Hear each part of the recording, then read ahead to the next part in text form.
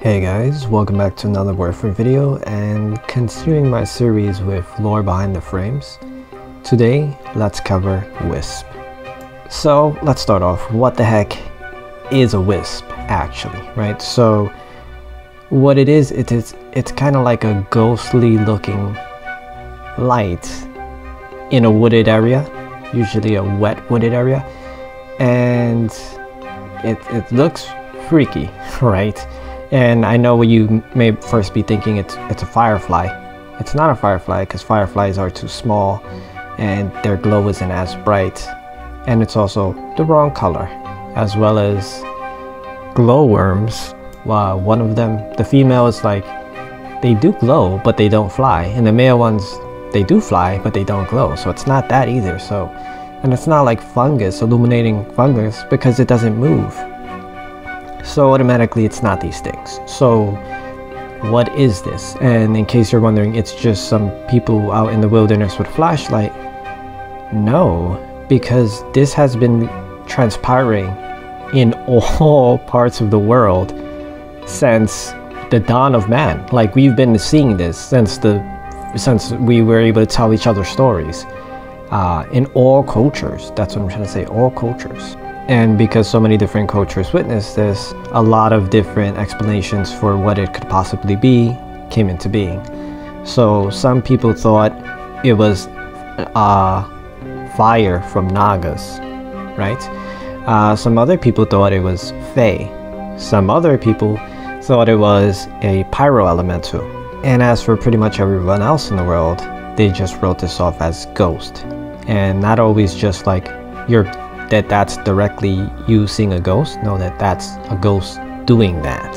So it's like a ghost light or a ghost lantern. You know, they're lighting the way either so they could see where they're going, or what some people think, so they could lure you in and then do whatever, you know, with you, I guess. Probably the modern term for this these days is a spirit orb. But I'm gonna circle back to that probably later and go into a whole tangent about it. But for now, just note that some people are saying that this is like not just a light from a ghost, but this is like energy that a spirit is collecting. You know, they're harnessing energy, and you're able to see that accumulation of, you know, the charge. So I know what some people may be thinking, because I've had a lot of friends like this in my life. You're just gonna dismiss it as like it's just mumbo jumbo, people saying things or made up stories. However, when there's this many people all around the world throughout all of time describing the same exact thing in the same exact situation, the odds add up that this is not, you know, a hallucination or a make-believe or whatever. Like, they're actually seeing something. So then begs the question is, what is actually being seen then?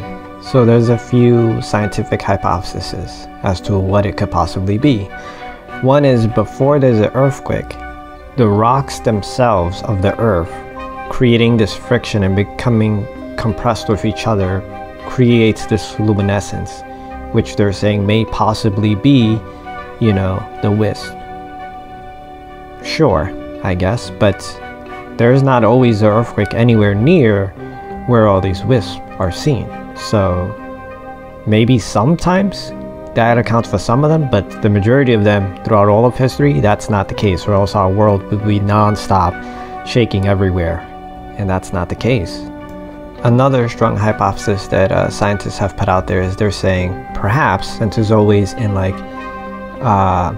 swampy, you know, bogs and stuff like this, and wetlands, that perhaps it is like swamp gas. It's basically methane, you know, bubbles of methane, and then it, like, you know, in rare circumstance, like under the right conditions, like temperature wise and stuff like that, it might spontaneously combust and it'll burn in the correct hue, like the bluish hue it's supposed to be, and then it may be what everyone's actually seeing, right?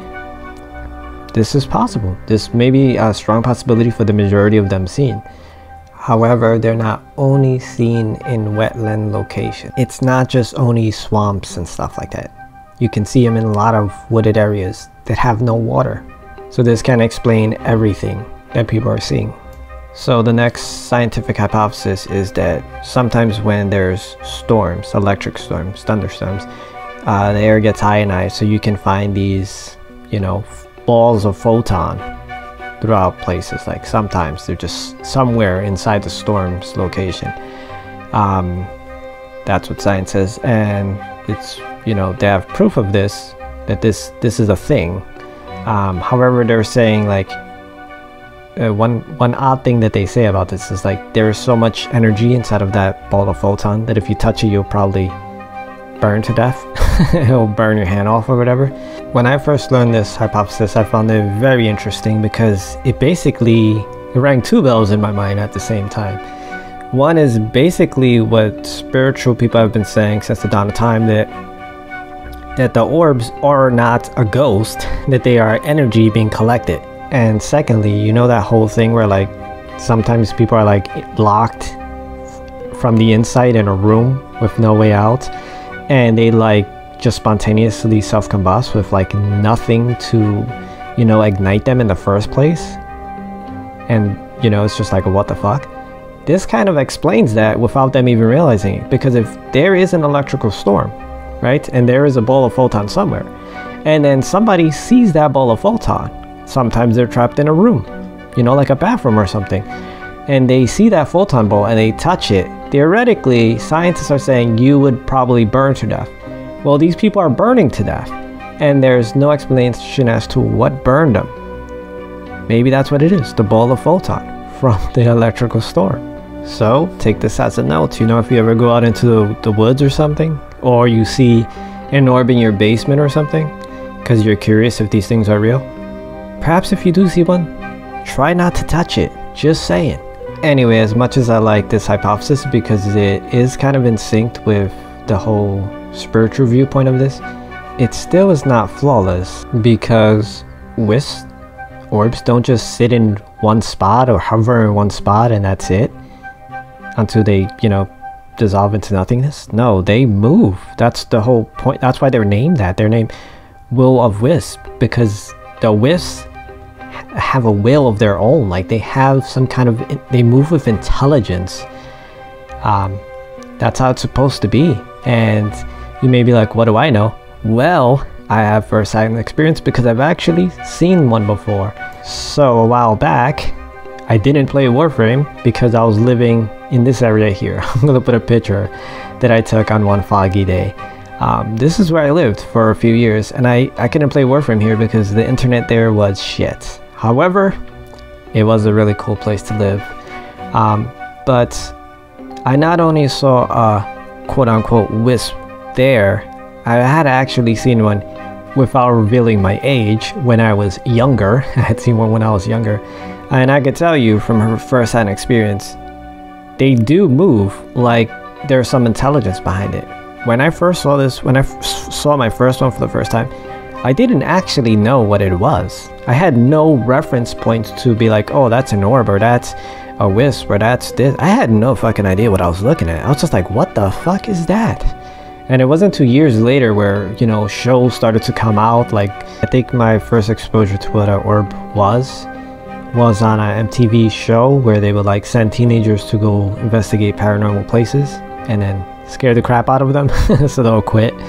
It was a fun show, but I think that was the first time I ever saw it, and that was years after I had seen my first orb or wisp, whatever you want to call it. There was also no YouTube or TikTok or Instagram. None of this stuff existed back then, for the record.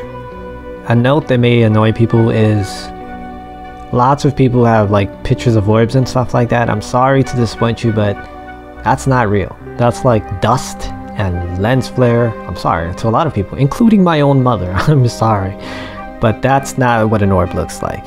So to drop some quick lore in here, I'm gonna try to wrap it up as quick as I can, but Jack of Lanterns, right? Let's get into this really quick. He's basically like Frank from Shameless. He's drunk, he's a loser, he's lazy, but he'll outsmart you. He'll out street smart you and hustle you and trick you every time, right?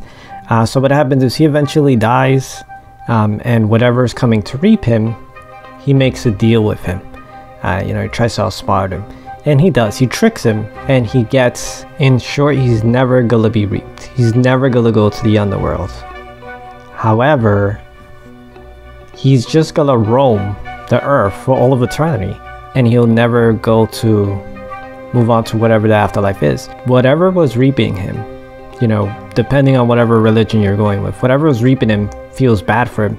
And they basically give him like an ember of the underworld, an ember of hell.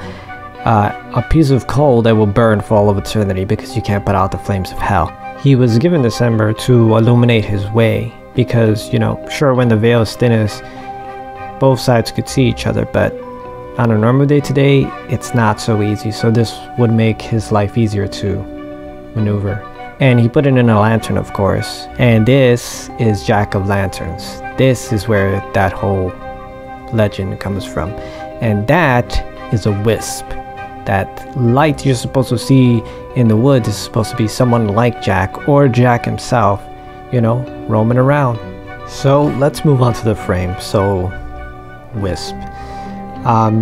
Is she a witch, an enchantress? Is she a ghost? Is she a fae? Well, it depends. How do you want to see her? Like, what do you think a wisp is? And then therefore that's what she is, right?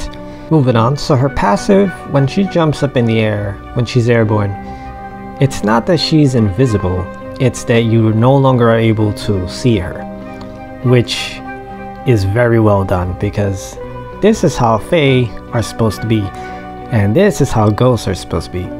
They're not invisible, it's just you lack the capability of detecting them.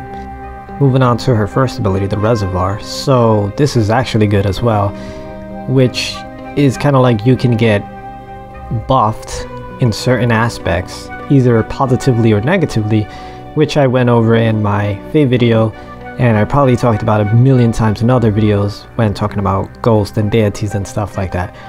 So this makes sense as well. This is good. Her second ability, Will of the Wisp, is actually good too, but it's something I didn't discuss earlier, which you cast yourself forward, but you're not really going forward. It's just to confuse enemies into thinking you are where you aren't, and you aren't where you are, kind of thing. Which is one theory that some people had put forth, saying that the wisp in lore are tricksters. They're just trying to manipulate you and trick you and lure you places. So her third ability, Breach Surge, bravo, bravo. Because like I was trying to explain earlier with this, one of the scientific hypotheses is that it may be photon, electrically charged photon, when there's a thunderstorm in the area. And what did science say? They said if you touch that thing, you'll probably burn to death, because that's how much energy is in that, that's how hot it is. And if that's true, right, if the fairy light, if the corpse candles, if the orbs, if the wisp are freaking this, just photon, electrically charged photon in the air, and you touch it and you burn, this is matching. Like, somebody did their homework here, bravo. As well as the fact that it seems to move with a type of intelligence. Even though it's just homing, it looks like intelligence from a third person's point of view. Her fourth ability, Soulgate, some may think that it's like the hardest one for me to pinpoint with lore, but no, this one actually is really smooth as well. You see, because there's a few things. First, one of the theories is that the wisps are Fae lights, right? And if they're Fae lights, that means it's controlled by Fae. And if you saw my Oberon and Titania video, you know that Fae are from an alternate dimension. So if Fae can open up dimensional doorways, they can perhaps open up dimensional doorways to anywhere, including the sun, right? And if they're fire elementals, this is even more likely, right? However, if wisps are just lanterns of the dead, then this actually makes absolutely no sense whatsoever. However, perhaps this is all of the lore combined together. Anyway, I guess that's about it for now, guys. Thanks for watching, and I hope to see you next time.